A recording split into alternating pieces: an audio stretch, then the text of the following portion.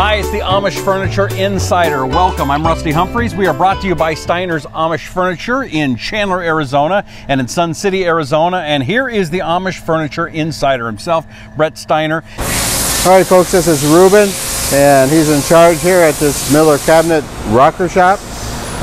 So he's going to explain to us a little bit how the rockers are made and what they have going on here. So go to it. Okay.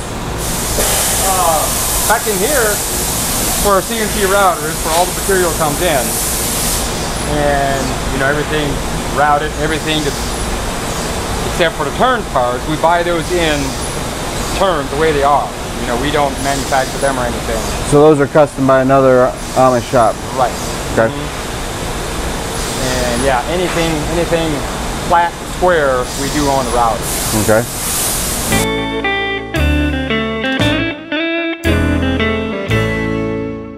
So then I'm sure this is something you want to show off over here. The router? Yeah. So what do we have going on? Now you were saying something about not a typical Amish shop would have this. Right. And right now, what that thing's doing is cutting out the seats for the glider. Okay. You know, we used to glue them together, take them on the bandsaw, cut them out, and then we'd take them on the drill presses. We'd probably have 6 or 8 different steps, you know, drilling the holes and stuff. Right. And probably take about 3 or 4 guys to do it. What this guy is doing in, I think it's like 5 minutes per seat that actually does, and have all the seats drilled and ready to put together. How long have you had this? 3 years. 3 years now. Now, is that considered cheating for Amish furniture? Not really, not anymore. Why? Because Amish furniture's come a long way. You know, it used to be considered all handcrafted, but it's not anymore. I mean, it's... In order to stay competitive? Yeah, in order to stay competitive and keep up with it, there's no way you can do it all by hand anymore. So what makes it better than just every other furniture place? How it's made. How it's made, I don't know. I mean, it's better quality, better wood, the way it's put together and everything. I mean, it's not simply because it's Amish furniture, not because there's Amish guys building it. You guys can do the same thing. It's just the way we do it. The way you do it. And you take right, attention to detail and take pride in your work that you're doing. Right. Yeah. Which that's been for years.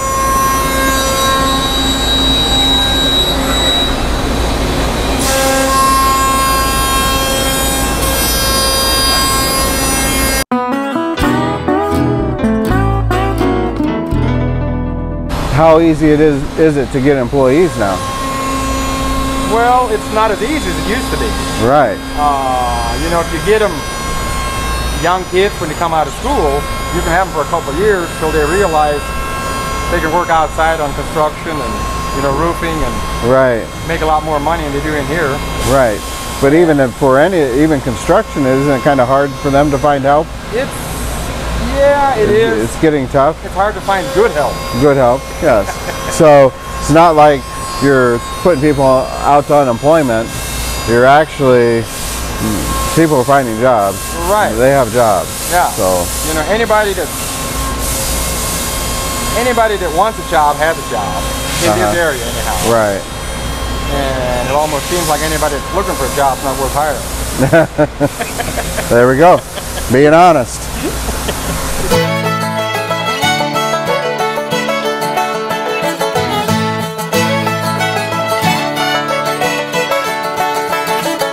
So you got a sander here? Sander here that we run the seats through after they come off the router. You know, run them through just to, you know, smooth everything out and make everything nice.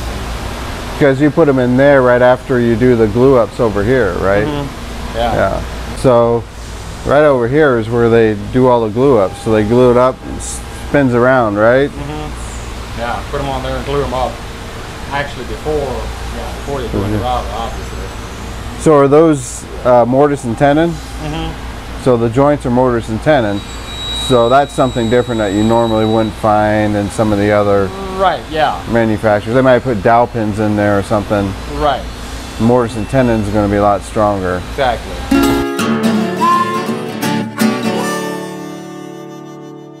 All right, so in here then you're, what, assembling? Here's where all the pieces and parts come in and they put the puzzles together. Uh-huh. So you got, what, 3 workers in here? Normally. Normally? One of them's missing right now. I'm not sure where he's at. Okay. No weddings today? Not for your workers, huh? Not for our workers, nope.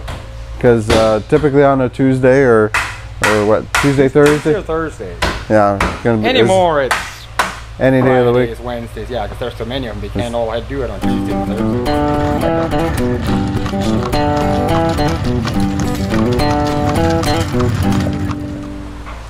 So today is it always gliders or?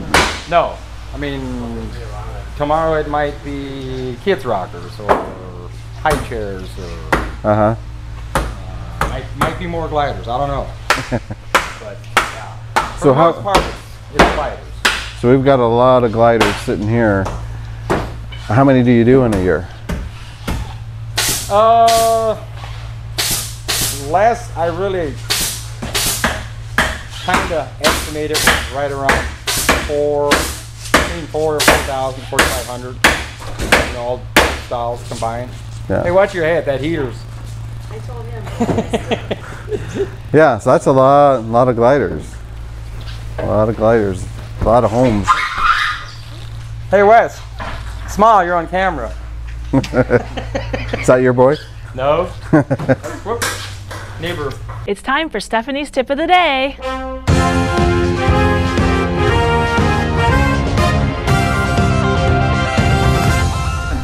right, so I got another tip for you today. This is quick, easy. If you need something to go to that holiday party or you got family or somebody coming and you just need something quick and easy. A block of cream cheese, you can use a whole block, half a block. I'm just gonna use a half a block today. This is an appetizer? This is an appetizer. Okay. Yeah, sorry. Yep. So, however much you want to use. I'm using a half a block in this. And I'm going to show you 2 at the same time because I just roll that way. So, I cut a block of cream cheese in half. I'm going to put 1 in each bowl here. There we go. Gloves are so fun to work with. This is our family favorite, bacon. Smoky bacon, smoky barbecue bacon jam. It's awesome. On toast? Oh my. Yeah. It's great. Hamburgers. And you just pour it over top of your cream cheese. Use as much or as little as you want. I use a lot.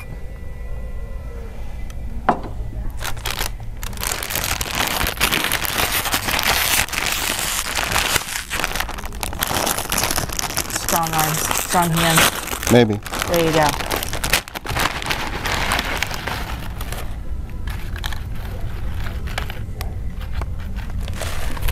That one's done. Oops. Gotta have a spoon. There we go. And, oh, sorry. This one is pepper relish. Sweet and hot pepper relish. You can use it on fish,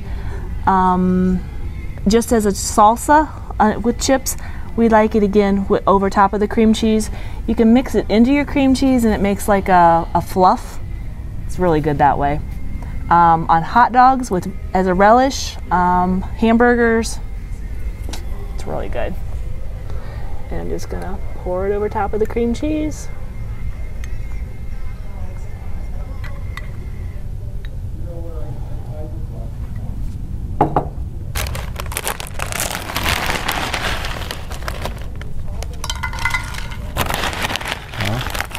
Yep. Oh, this looks good. There you go. 2 easy, quick appetizers for whatever party you have to go to. Hey, what are you doing? Oh, I thought I could taste it. I guess. Go ahead. Oh, am I allowed? Oh, go it's ahead. awesome. I'm kind of hungry. That's my tip of the day. It's awesome.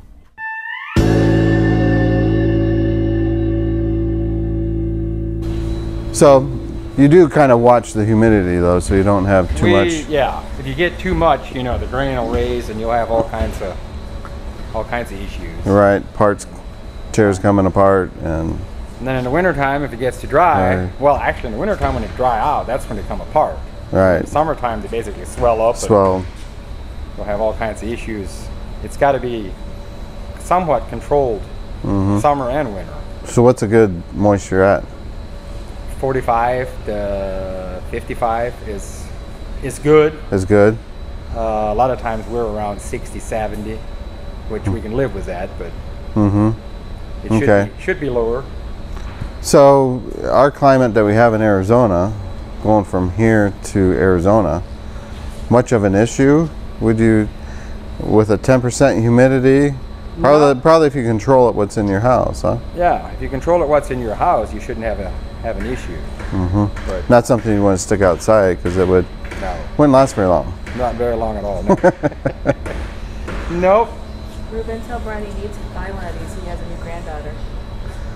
High chair. Do you have a granddaughter? I do. A new granddaughter. Yes. Yeah. You don't have a high chair for her? Old. Month old, not yet. Well, She won't need one just yet. what are you waiting on? Another 6 months. So basically, right now, do you have enough stock if somebody calls and they need it in a couple weeks, depending if it's the right thing, it's not custom, Yeah, pretty easy to get? pretty easy to get right now. Yeah, once you run into September, October, then it's a little more tough of a time. Yeah, then we'll be like 5-6 weeks behind maybe. Right, because of Christmas coming up. Right. So that's an important thing in our time, is that people plan out for Christmas, because our lead times get longer and longer. Exactly. So, and helps you out because you don't stress as much. So. When should you be ordering for Christmas? July. They always say Christmas in July, right? Actually, yeah, July, August, because by the time you get it to Arizona, it'll be September. Right. And, you know, some of the stuff, I know it's going to take longer than some of our stuff, but Especially if you want to customize a little bit or whatever. You know, August, September, you need to be getting that order in, because we will be running November-ish at that point in time, and getting a little scared whether we're going to get it, you know, in time. Sooner the better, to help everybody out. yeah.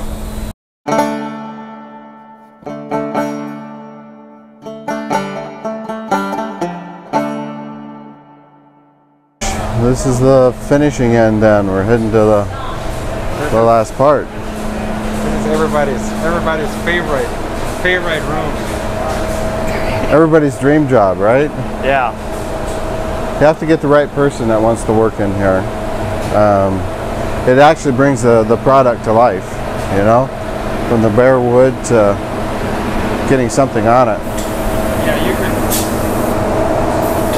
take a piece of quality furniture and totally ruin it with a finish job. Exactly. And you can somewhat take a piece of junk and make it look halfway decent with a good finish job. Exactly.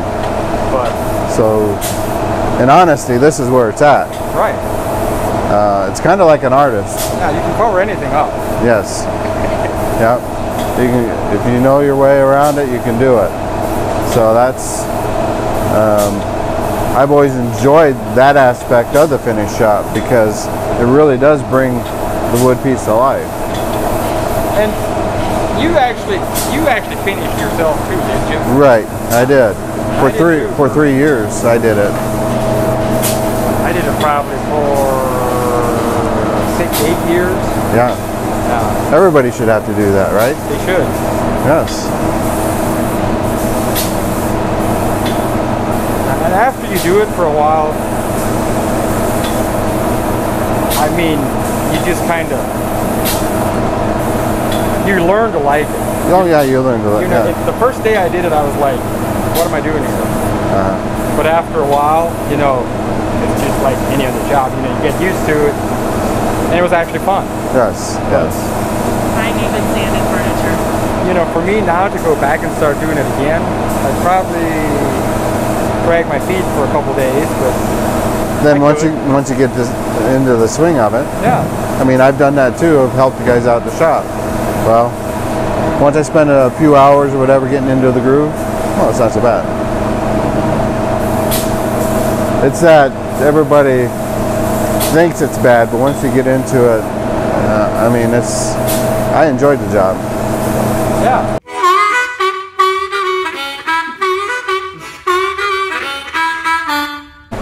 Onto the warehouse part, or I guess you got to assemble it. You got to put after it's finished. Here's where we assemble everything after it's finished, and put the bases under the gliders. How they swivel. They got the ball bearings in there, so they got to put those in. Finish them up.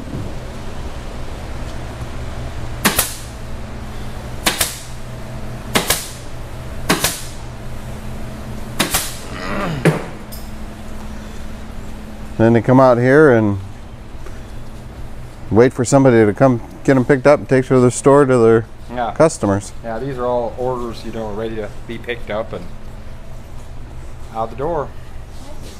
Now you, maybe let's go back this way. You stock a lot of fabrics too, right? Yeah. So,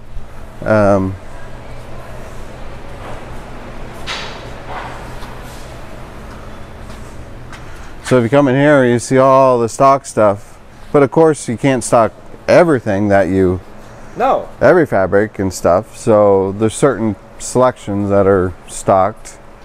You know, I think there's like 46 to 50 different colors that we try to keep in stock. You know, up to weaver fabrics. Mm-hmm. But there's a lot of them that we don't stock. Mm-hmm. Yeah. So. And in a sense, those that you don't stock go into like a custom because it takes a little bit longer. Right. You can say that custom because it takes a little bit longer. Mm-hmm. So this is it.